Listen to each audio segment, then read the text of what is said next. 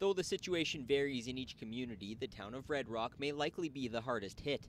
The Technical Standards and Safety Authority condemned the marina pumps just days before the 17th annual Trout Derby kicked off, which forced organizers to alert the 130 anglers to bring their own gas. New standards now require a liquid sensor monitor to be installed with fail-safe capabilities in case of a leak.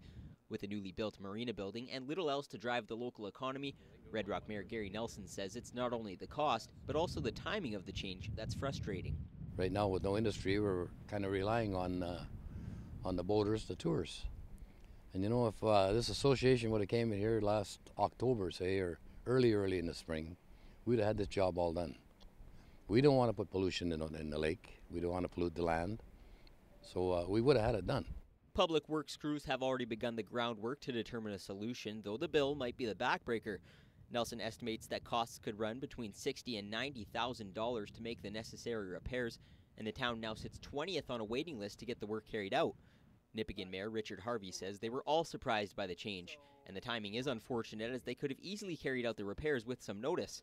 He says their situation is not nearly as serious as Red Rock's and hopes their marina gas pump could soon be back online. They've come up with a solution.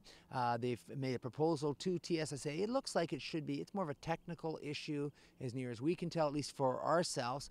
So our hope is that we can very quickly get a response from TSSA. They have to give the approval for these changes now. And as soon as we can get TSSA to respond, we should be able to be back up and running quite quickly, as far as we can tell. The gas pumps here in Thunder Bay have met TSSA standards. However, the village of Rossport is waiting to hear back from an inspector on their license approval.